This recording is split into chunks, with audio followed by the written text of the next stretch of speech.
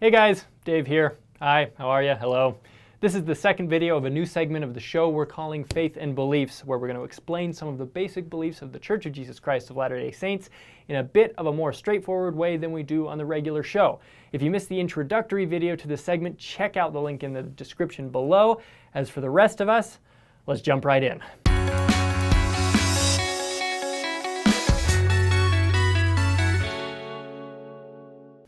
In 1842, Joseph Smith, the first prophet and president of the Church of Jesus Christ, wrote down 13 short statements that outline fundamental Latter-day Saint beliefs. Number 11 says the following: "We claim the privilege of worshiping Almighty God according to the dictates of our own conscience, and allow all men the same privilege. Let them worship how, where, or what they may."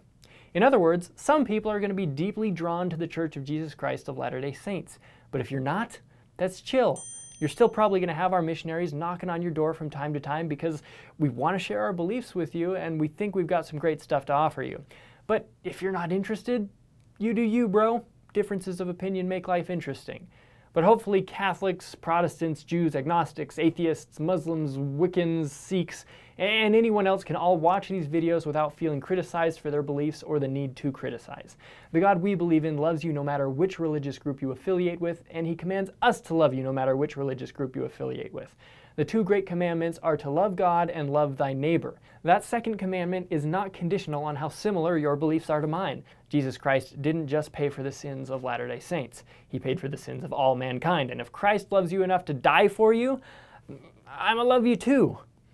We're not too overly concerned with the whole heaven and hell thing because we believe that essentially all of mankind is going to end up somewhere in heaven, but we'll get into that more when we talk about the plan of salvation. In 1842, a newspaper editor named John Wentworth wrote to Joseph Smith wanting to know more about what Latter-day Saints believed. In response, Joseph sent him the Articles of Faith. He wasn't trying to convert Wentworth, and Wentworth wasn't trying to debunk Joseph.